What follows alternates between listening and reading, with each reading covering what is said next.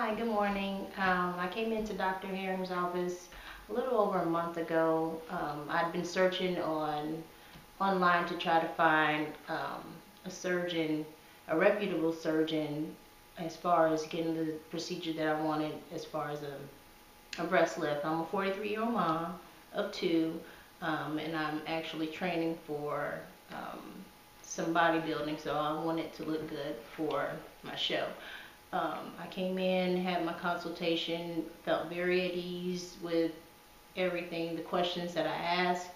He answered. The staff was very knowledgeable as well. The day of surgery, I came in, and the staff was again very forthcoming about everything that was going to take place. Um, I actually had a little fun with the nurses and the anesthesiologists that were on staff that morning, that afternoon. And I came out of the surgery. Everything was fine. My husband picked me up, took me home, and no pain for the first night. The second night I had a little bit of pain, but as far as that, I'm a week in and no pain, and the results are looking good. I'm liking what I'm seeing so far, and I really recommend the procedure done if this is something where you would want to do with Dr. Herring and his staff.